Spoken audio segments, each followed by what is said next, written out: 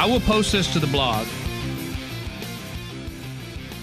It is, in my opinion, some of the finest work, some of the finest words to come from Martin Luther King Jr. There's a state rep in Houston named Sylvester Turner.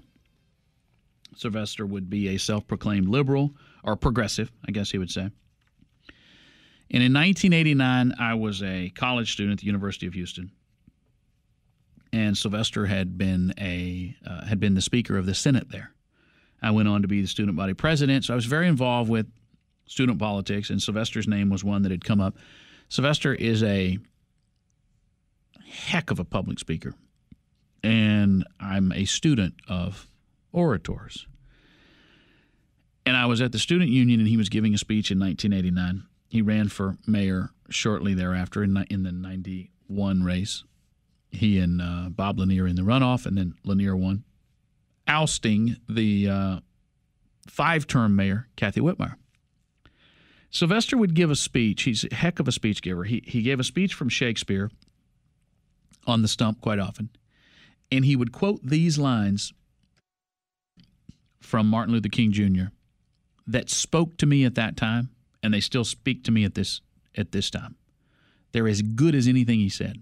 Not as widely known. But I think what we have to do in order to take back our country and take back our culture is, if we're going to buy into the notion that it takes a village, we're going to have to take over the village council. And that doesn't just mean politically. Young people in this country, and particularly young black people in this country, are being taught all the wrong things. And we can sit idly by because those teaching them the wrong things don't want you butting in. Or we can decide these young people deserve the truth. They deserve the same truth that the white suburban kids get. They deserve the same truth that white rural kids get. They deserve the same truth that is universal, and that is work hard and you'll get ahead. Life isn't fair. Be the best. When you get knocked down, get back up. Interestingly, that's the message of Martin Luther King. Not give me a set aside because I'm black. Not have a special day for me because I'm black. Not if I don't like the way things turn out, I'll accuse you of racism. That's crap. And if we don't man up and buck up and start teaching young people that the American dream is available to everybody, then we are complicit in creating a multi-generational underclass. And then those statistics that the Democrats love to throw out that they are responsible for, like black people today are far more likely to go to prison, be involved in drugs, teenage pregnancy. Yeah. Well, then why don't we start looking for some solutions instead of blaming white people? Why don't we start looking for solutions? What works and what doesn't? Best practices. Why don't we start daring to teach young black people that this is your country too, that if you'll work hard, you can be anything you want to be? I'll read you the speech. It was a speech to a group of students at Barrett Junior High School in Philadelphia on October 26, 1967. I want you to hear the message of go out and do it. Be the best. He says, I want to ask you a question, and that is, what is your life's blueprint? Whenever a building is constructed, you usually have an architect who draws a blueprint. And that blueprint serves as the pattern, as the guide. And a building is not well erected without a good, solid blueprint. I want to suggest some of the things that should begin your life's blueprint. Number one in your life's blueprint should be a deep belief in your own dignity, your worth, and your own somebodyness. Don't allow anybody to make you feel that you're nobody. Always feel that you count. Always feel that you have worth, and always feel that your life has ultimate significance. Secondly, in your life's blueprint, you must have as the basic principle the determination to achieve excellence in your various fields of endeavor. Sounds like a Rush Limbaugh show, doesn't it? You're going to be deciding as the years unfold, what you will do in life, what your life's work will be. Set out to do it well. And I say to you, my young friends, doors are opening to you. Doors of opportunities that were not open to your mothers and your fathers. And the great challenge facing you is to be ready to face these doors as they open. Wait a minute. Doors are opening.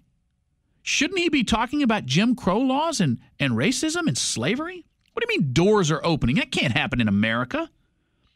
He goes on. Ralph Waldo Emerson, the great essayist, said in a lecture in 1871, if a man can write a better book or preach a better sermon or make a better mousetrap than his neighbor, even if he builds his house in the woods, the world will make a beaten path to his door. This hasn't always been true, but it will become increasingly true, and so I would urge you to study hard, to burn the midnight oil. I would say to you, don't drop out of school. I understand all the sociological reasons, but I urge you that in spite of your economic plight, in spite of the situation that you're forced to live in, stay in school. And when you discover what you will be in your life, listen to this message, folks. This is important. And I hope every young black person in America can hear this message, because this is what Martin Luther King was about. And when you discover what you will be in your life, set out to do it as if God Almighty called you at this particular moment in history to do it. I don't just mean to set out to do a good job. Set out to do a good job that the living, the dead, and the unborn couldn't do it any better. If it falls your lot to be a street sweeper, sweep streets like Michelangelo painted pictures. Sweep streets like Beethoven composed music. Sweep streets like Leontine Price sings before the Metropolitan Opera. Sweep streets like Shakespeare wrote poetry. Sweep streets so well that all the hosts of heaven and earth will have to pause and say, here lived a great street sweeper who swept his job well. If you can't be a pine at the top of the hill, be a shrub in the valley. Be the best little shrub on the side of the hill. Be a bush if you can't be a tree. If you can't be a highway, just be a trail. If you can't be a sun, be a star. For it isn't by size that you win or fail. Be the best of whatever you are. I hope every parent out there, every teacher out there, every role model and coach out there, every aunt and uncle, every grandparent, every steward of our young people will preach that message to young people.